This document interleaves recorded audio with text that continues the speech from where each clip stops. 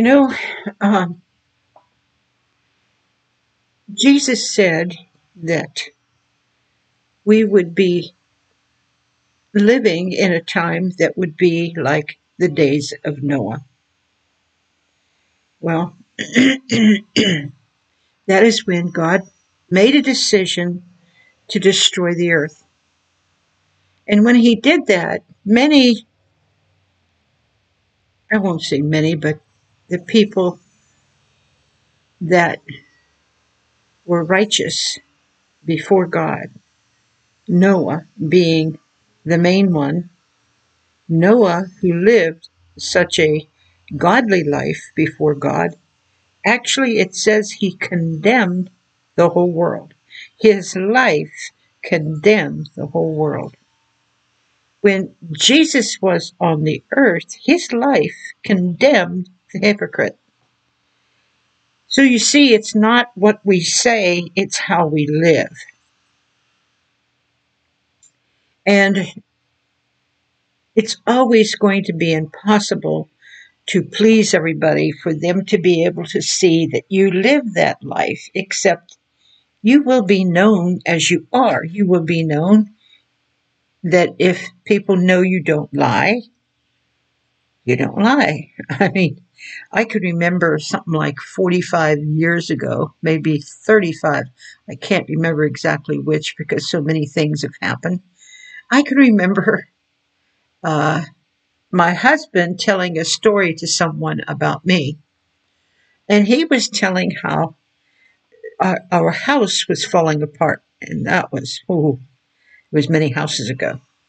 Anyway, he was telling about how the electrical part of the house, I guess the box caught on fire.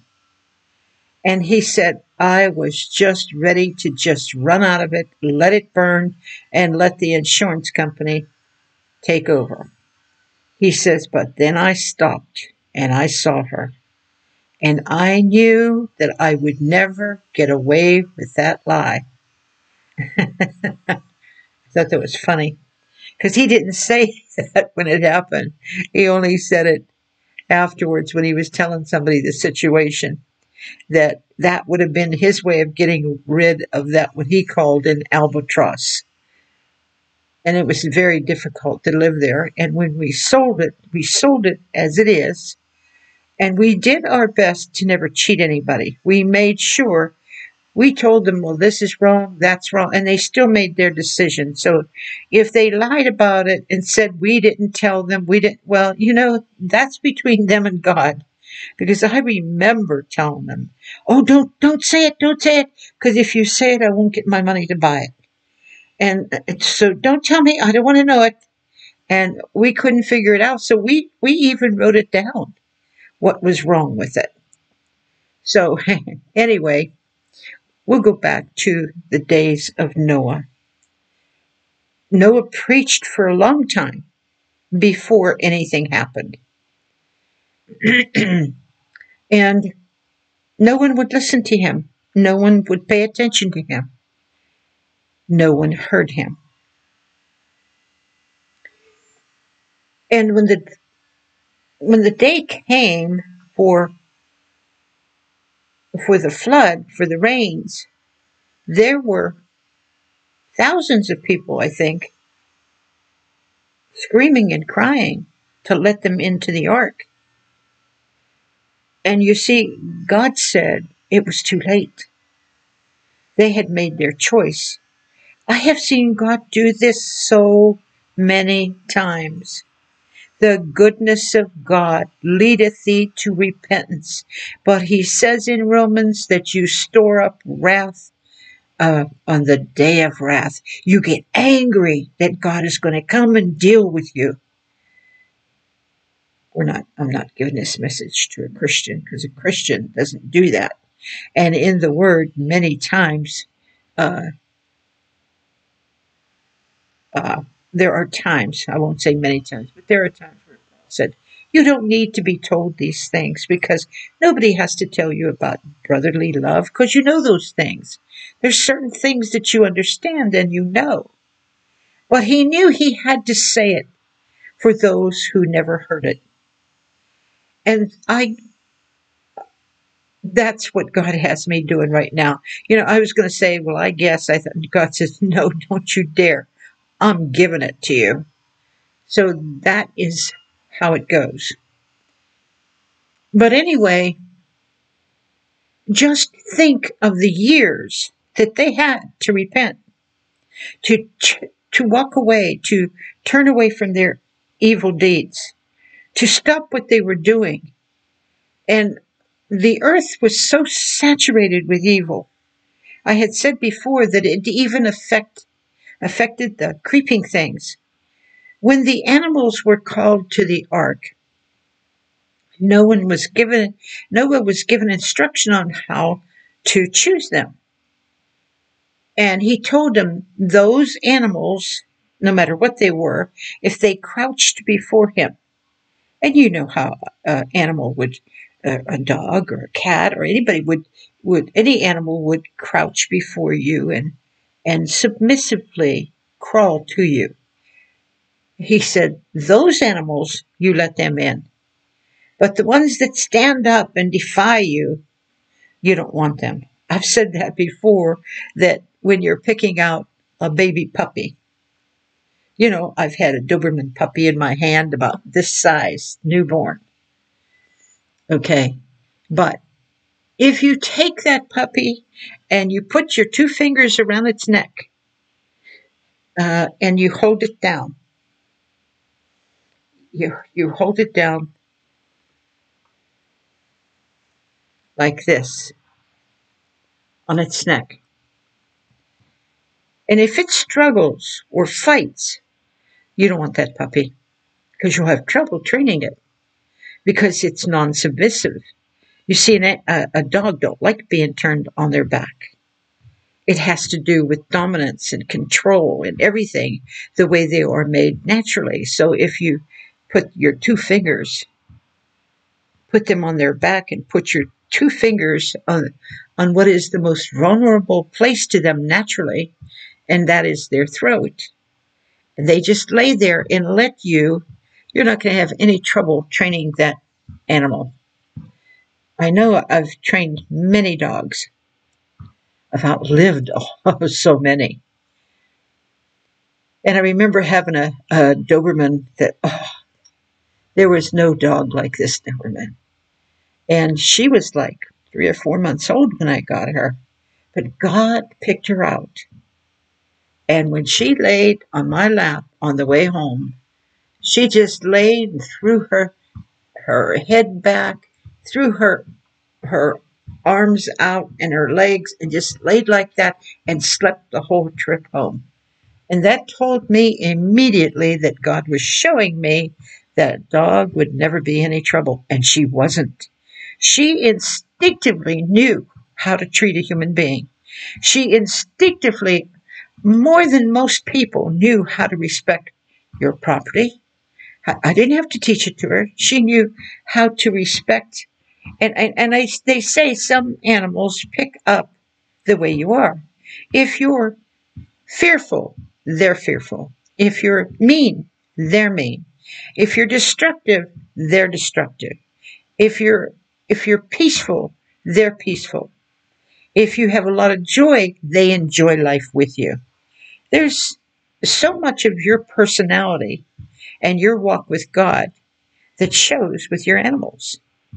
Now, some people love an animal who is a one-person animal. They don't want nobody else. I think that ruins that animal, because that animal should be a friend to everybody, like this Doberman was, except for someone who is out to do me harm. And instinctively, there was only one person she wouldn't let near me. Outside of that, there were hundreds. She would wag her tail, and she just loved people. And she was a beautiful Doberman. But anyway, I can understand why God would say the crouching. If you know anything about animals, and we trained horses, we trained animals, you would know submission is very important. But now we'll go back to the days of Noah. He said they will be eating and drinking, marrying and giving in marriage. Well, you know, marrying and giving in marriage, excuse me, nowadays, and people may not understand my thinking on this, but I know it to be true. Even though God says, obey the law, all right, you can obey God's law and get married by someone who is holy, who is a preacher. You can write up a contract. You could date it, write down your vows, and have a certificate before God of marriage. Rather than take one by the government that says that it's okay to, the certificate blesses the same-sex marriage, men with men and women with women. You automatically, when you submit to that, you submit to a curse over your marriage. And then you wonder why you have trouble. You wonder why so many things go wrong. Some people, they knowingly marry into families that they know have some severe problems. In my time, I had no idea. I had no idea that 3 members of the family were Masons. I didn't even know what a Mason was. And I kept on praying because there was so much trouble in my marriage, I couldn't understand what was going on. And even though my husband wasn't a Mason, it still affected our marriage. And because I didn't know God, I didn't understand how to break curses. I didn't understand how to stop this warlock and witches work and how these evil things happen. And and so we went through many years of going through things until I discovered the things of God and discovered how to overcome and break these curses. I think at one time, every time I went and prayed about something, God would show me the word men. He said, men have done this to you. You need to break the power of men over you. And I'm sitting there thinking, but who do I know that would do such a thing that would cause me all this trouble in the spirit? Well, I found out years later it was Masons. Because Masons, they gather together in secret and they swear against you. They curse you. And many people go into it thinking that that's Christian. The biggest clue is a secret organization where you tell nobody. You swear that you can tell nobody. That is a big clue you're in trouble with God. That's a big clue that whatever's up the road is satanic. It's not God. Because Jesus Christ said, don't swear by anything. And yet these people, they gradually and slowly introduce you to evil. They come looking like, and they believe. Many of them in the beginning believe they're Christians. And even though you go and you are promoted in chairs, no one knows who sits in that last chair. And you don't find out till you get there that it's Satan. And so all the while you're doing this, you're doing things, if you've read the Bible, if you ever went to church and understood anything about Jesus Christ, you would know that you're going against everything in that Bible. And you cannot blame everybody. You have to accept you did this. So you're trapped. You are trapped with those curses that are so powerful and on some people. And I've said it to you before. I've seen people where they say, if I ever divulge this, may my children die this way or that. And it happened. It happened. When they tried to get out of it, those curses had to be broken. But you see, there's a lot of people that suffer more fear of Satan than they do of God. more fear of the backlash. Oh, I used to see it with so many preachers. They didn't want to touch this because there's a backlash to it. Oh, the enemy will come after you if you touch his territory. Oh, you can't touch abortion because abortion is a territory of evil that God has put in place. And it was God himself that did it. So you're going against God. No, my friend. Oh, no, my friend. Jesus Christ said in certain places in that Bible that he died to destroy the works of Satan, that he wants you to resist the devil that he may flee, that he wants you to stand up to him. I mean, when the enemy would come to me, even in the face of death, for some reason, God gave me such a powerful grace that I just laugh. I'd laugh right in his face. Oh, I could feel the power. I could feel everything he was trying to do to me. And believe you me, I don't think some of you could have lived through it. But there the Lord had me in the name of Jesus, laughing. When he said, I'm going to, I said, oh, no, you will not. And some of you are so foolish that you actually think that you could deliver me up to Satan. Oh, my goodness, because I don't think like you. I don't feel like you. I don't do what you do. I don't say what you do.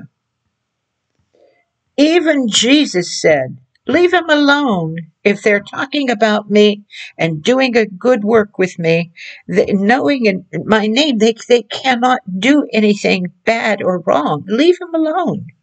Because the disciples complain, well, they're not of us. So what? What business is that of yours? If souls are being saved and healed and delivered, then why would you care?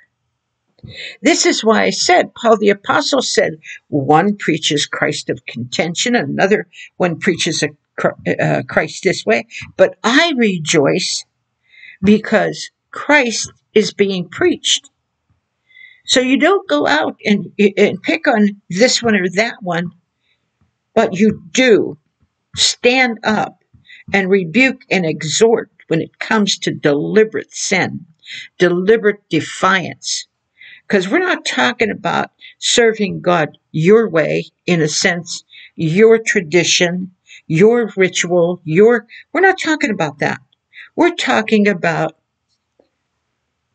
claiming God and doing evil that good may come for you. Because you don't care about anybody else.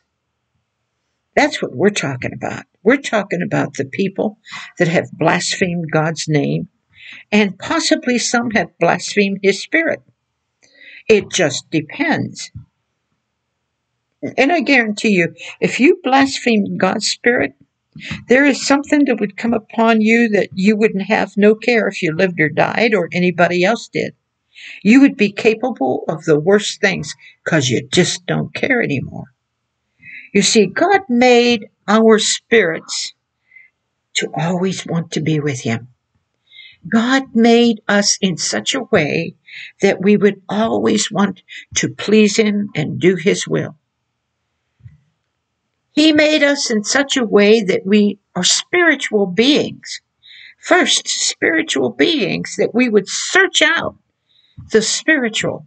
That's why many people start out, and the first place they go into is cults. Cults are places that say, if you don't do it my way, you don't have God. If you don't follow this doctrine, you don't have God. There's only one doctrine, and it's written in the Epistle of John. Jesus has come in the flesh, and anybody, I don't care who you are, can receive Jesus on their knees. They don't have to do it before everybody. And you say, well, it says you're supposed to confess with your mouth what you believe in your heart, and thou shalt be saved. You can do that right before God. You can confess with your mouth what you believe in your heart, and thou shalt be saved. He didn't say you had to do it to a whole church. He didn't say that you had to have a witness.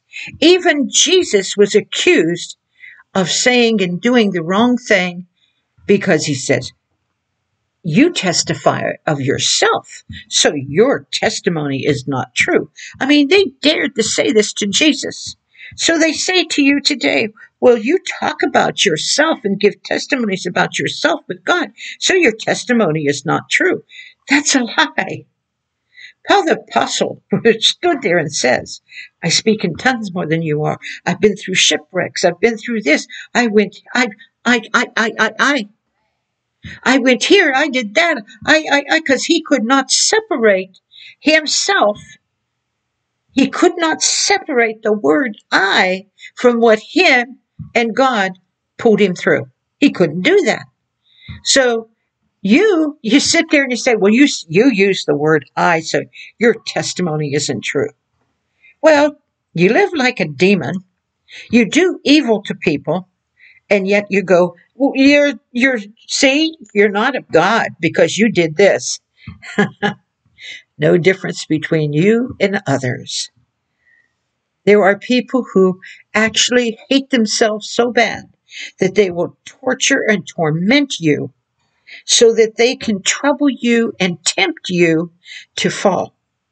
And once you fall into fighting with them or arguing with them, then they say, now I got them. See that? They're no Christian. They're just like me. And that means I can do anything because I don't see any example of any Christianity.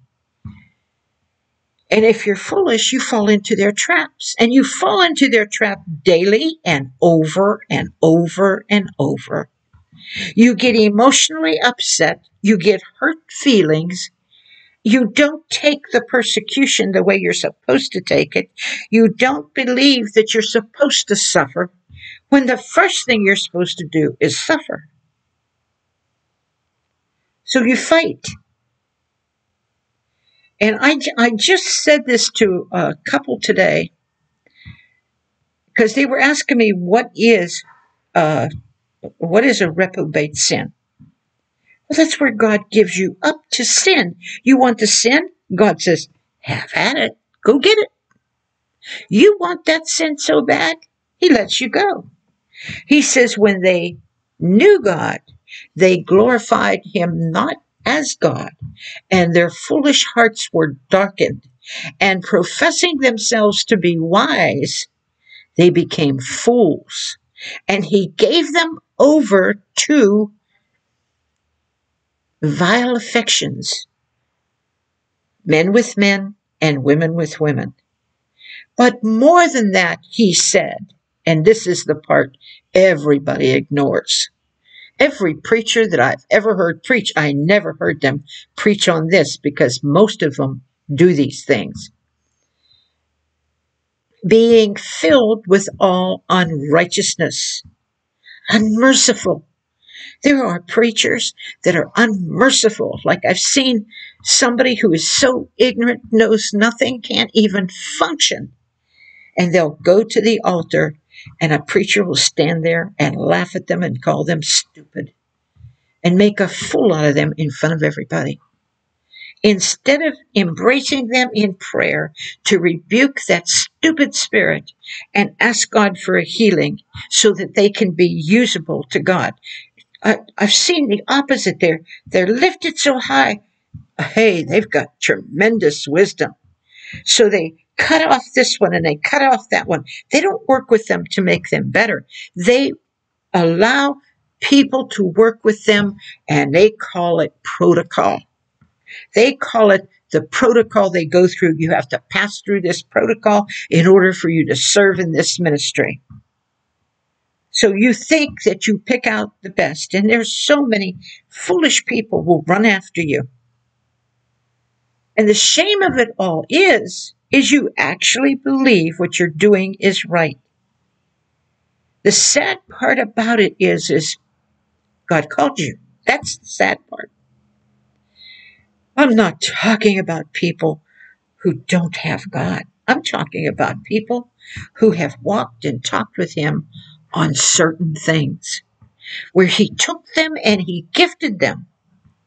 But you see, they didn't clean out the inside of the cup. They didn't clean out the mind and the heart. They didn't take every thought captive. They didn't labor to work out their salvation with fear and trembling. So they couldn't tell you how to do it. They can't explain to you how to do it because they don't know how to do it. All they know is they picked up the Bible or they picked up a book and they read what a famous preacher did and how he overcame. And that's what they patterned their life after. But the suffering of Jesus Christ, of picking up your cross and following after him, is the thing that they rejected.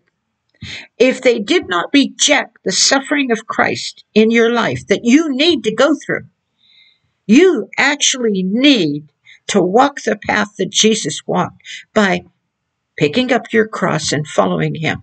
And you need that, but they don't want no parts of that. So they will preach and teach, well, if you're not blessed, you don't have God. Because the proof that you have God is you're blessed, and that's totally untrue. Well, if you don't prosper, you don't have God. That's untrue. Because there are many things that you pass through to build up your strength and character in Christ Jesus. And it can only happen through long suffering and endurance.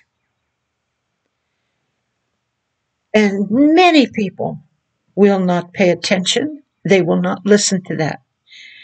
Like I said, they want to jump over the process. And now more than ever before, America has sat so powerfully strong. Everything instant satisfaction.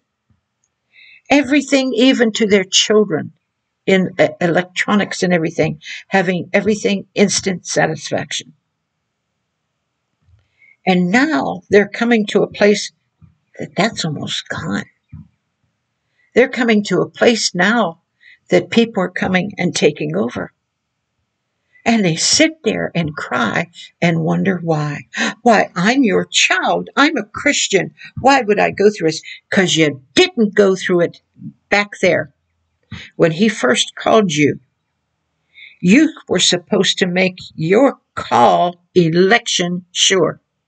You were supposed to die to self and pick up your cross. Oh, you died to self when it came to making your ministry a business. You died to self when it came to getting the satisfaction of doing whatever you wanted and having preeminence over people. You died. You paid a big price for that. But you never died to your flesh, to its desires. Like I said, inside of all of us is a desire to be with God. Everybody thinks the worst thing that could happen to a Christian is for them to go to hell. That isn't the worst. The worst thing that could happen to them is for all eternity to be without God. If I had not experienced all the things he was telling me about and teaching me in the Word, if he taught me about outer darkness, he taught me and revealed to me what it showed like, what it felt like in the spirit. If he taught me about Ananias and Sapphira fallen down dead, being consumed by the living God, I felt it. I went through it. See, he was teaching me. He taught me about the everything so that I could come and tell it to you.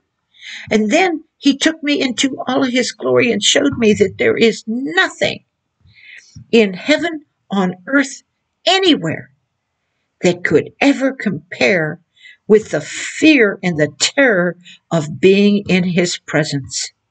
Because you would know with all your heart you should be dead. That is why so many people, when they laugh at the people that fall under the power. They forget what it says in the word when the soldiers came to get Jesus. What did it say? They fell backwards. Why? Because flesh cannot stand in the presence of the Spirit. So when you fall under the power and you feel the power of God come on you and you fall under the power, and like I said, your head will hit cement just like that, and it'll bounce, and you won't feel a thing. It'll be like hitting a cushion.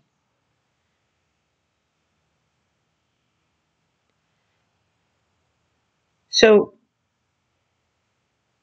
many of these things, they need to be taught, they need to be heard, they need to be understood. And I don't know who's doing it because I do not listen to others. I don't go into your life and nib in what you are doing. That is your business between you and God.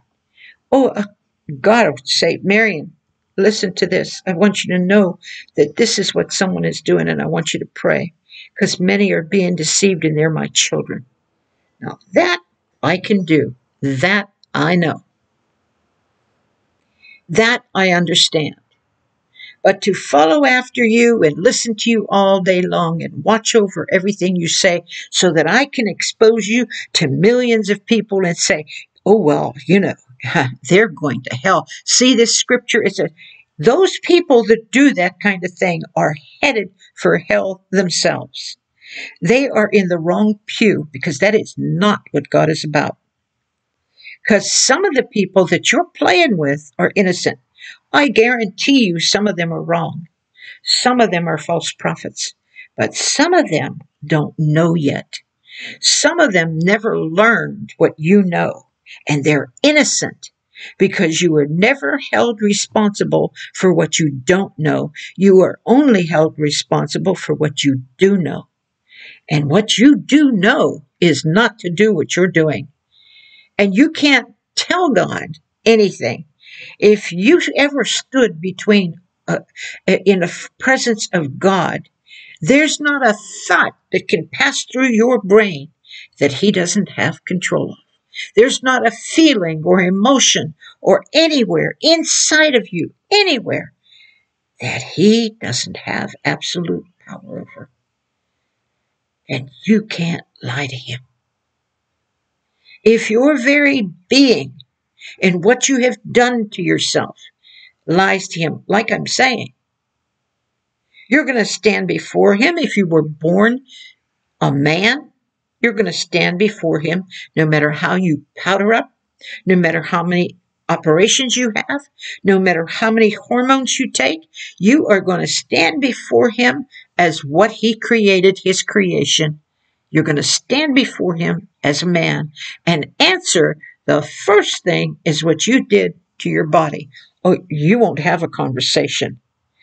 One look from him, and I'm telling you, you won't be able to bear it. You will not be able to stand in his presence just 1 second.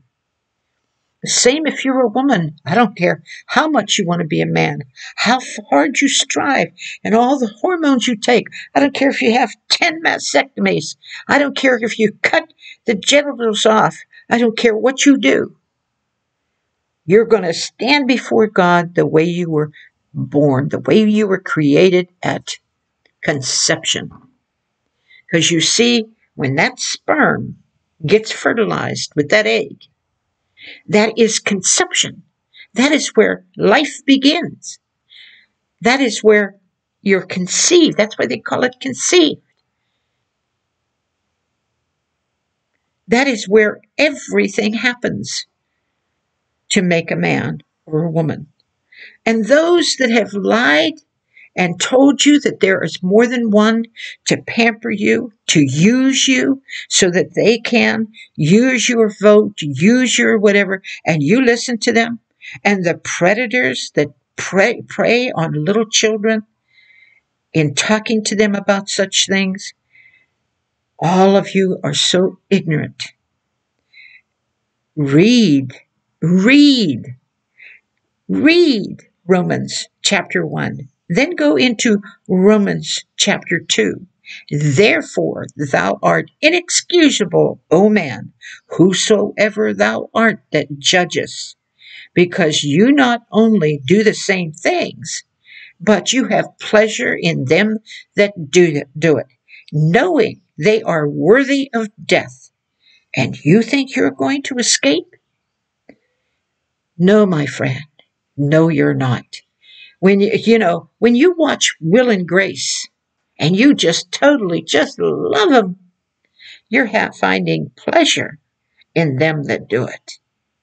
When you watch something on a movie where you see two people that aren't even married and they're laying in bed fornicating, because if you do it in your mind, you've already done it, the Lord says, and you have a wholesome, healthy in your mind threesome with them, you might as well be right there in that bed with them. Because the voyeurism, the living through them, you're enjoying every bit of it. You have pleasure in them that do it. You have pleasure in the pornography. It only lasts. It's soft porn. You can tell when you see any one of these movies, you know instantly, for God has showed it to you. You know instantly what's up the road. You know there's certain words and certain things that trigger that you know what's coming. And yet you still stay there and say, well, I'm going to zap it. In the end, at the last second, I'm going to enjoy this movie up to, and then I'm going to zap it. Well, that doesn't erase where you went. That doesn't erase where you went here, here, and here. That is not, repentance erases it. The blood of Jesus Christ in repentance erases it. That's the only thing that can erase it, is the blood of Jesus Christ. But you think you're playing and fooling God. It is a fearful thing to fall into the hands of the living God. Now, I had said before about fasting and praying, okay?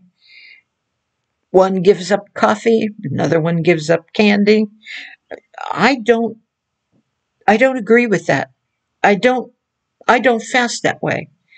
I believe that is why my prayers are far more powerful, and I don't have to fast for days and days. My fasting is a separation from everything in this world. Everything connected to the flesh, I live without. Joyfully, happily, and filled with love. I don't have to satisfy my flesh by my eyes laying on this to have pleasure and going over there to have pleasure. I don't have to do that. Because you see, it's written in Romans. You are not any longer a slave to sin. You belong to whoever you yield your members to. So if you say, I love God and I belong to Jesus, and you yield to lust, you yield to evil, you yield in any way, you know who you're fooling. You're not fooling God. He says, resist the devil and he will flee. Resist those feelings. He tells you plainly what temptation does. He tells you in James exactly what tempts you. The lust of your own heart. How is the condemnation about the lust of your own heart? How is that condemning to you? You're a human, and all men have that. All women have that. So you're tempted by what's in your heart. That's not something you go down with. That is something that you overcome. That is something that you say, well, I'm not going there anymore because God just revealed to me. That's wrong.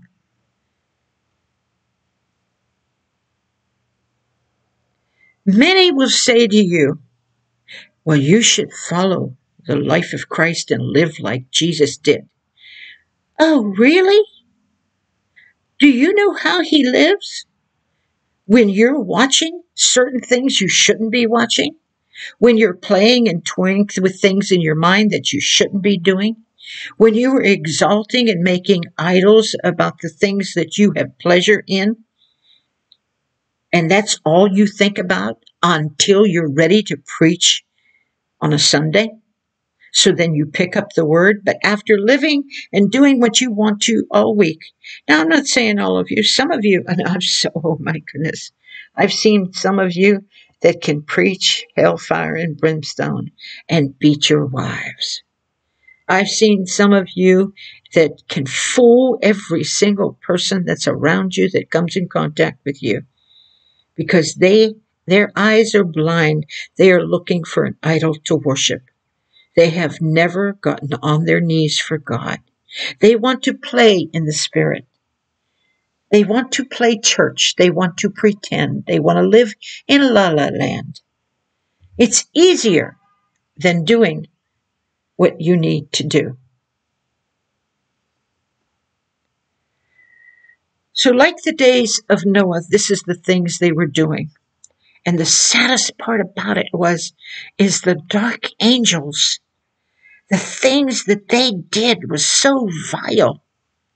The influence they had over mankind is the very influence they have today, where they were drinking blood, where they were eating flesh, human flesh. There are people who actually get a transfusion of adrenaline, which is the blood from babies, and they think they're going to live forever. Some of them are really old and they can do that, and they really think it keeps them young. But it doesn't stop them from growing ugly. It doesn't. Ugly is ugly. Ugly from the inside out is so vile.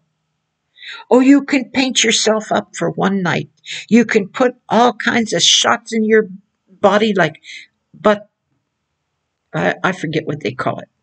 But you can do all those things for one time, one night.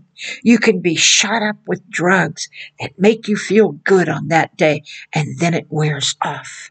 And as it wears off, dementia comes back, lies come back, evil comes back. And I don't know if you've noticed, but things that we have seen, even on the news, that these people have said, and they did it, and when they were confronted with it, I never did that. I never said that. Why? Because up here is going, and you can't stop it. Now, there's one guy that wears a rag on his head and that he has cancer. He doesn't understand. When he fights for evil and defends evil, and he knows it's evil, every man knows when things are evil. And when he does that, he has no idea there are worse things than cancer. No idea. I've had cancer. I've had cancer to the point where they said I was not going to live. So I know exactly what that feels like at the point of death, because my spirit left my body 3 times. So I know. And I've gone through other things, but there are worse things than even that. That when you set yourself up against God and you stand in His way and you defend people who are torturing little children in slave trade, who are literally using them as sex trading them, when you stand up for that and you think that you take all of your talents and you manipulate, abracadabra, you manipulate and intimidate, and you think because your mouth can gainsay. You're not the only one. There's so many of you. So like the one that sits down and she's putting on makeup and she thinks that every man is after her, lusting after her. She doesn't even see or know that she has a very big, flatter nose. Oh, she paints up her eyes the way Jezebel did. She puts all of her makeup on, and she thinks she's absolutely beautiful. She lives in la la land that everybody lusts after her. She lives in a place where she's so foolish. She does not know she can lose all of that in 1 second. 1 second. When you hurt other people and destroy, especially children, when you are out working daily to use the poor, to destroy, and you're out there pretending you're something you're not. You're not playing with man. You are playing with God. You people that cannot see God and do not know God, who lie and say that you do, you have a time where God says he's going to come upon you like a thief in the night. I remember a man who had just troubled somebody and troubled them and troubled them. And no matter what you said, no matter what you did, he would not repent of it. And I remember the word of God coming to me and telling me, I can change this in 1 second. And by the time I got up and walked to another room, it was changed. In that second, that person was in so much pain, they were dying. 1 second. 1 second. This one that claims she's unstoppable, nobody is going to stop her from doing what she wants. Who cares about the many Christian children who have been mutilated, maimed, lied to, destroyed? Who cares about that? God does. Who cares about the grandmother who served God all her life and sees that happen to her grandbaby?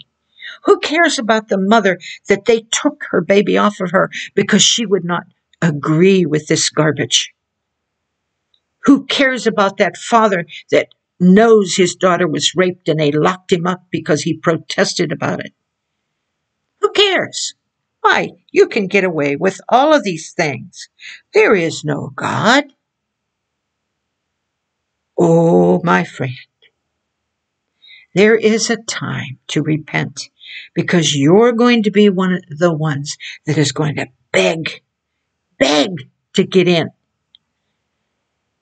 You're going to beg God not to let the things that you did come upon you, not to let the people, to let you hurt the way you hurt people. You're just going to beg. And you know what's going to happen to you according to the word? He will not hear you. It's written in Psalm 18, I will have mercy on those who have mercy.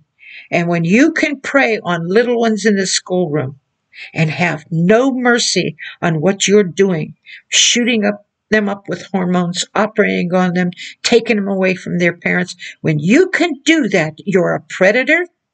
You're an evil person that needs to repent. You have no mercy. And you lie.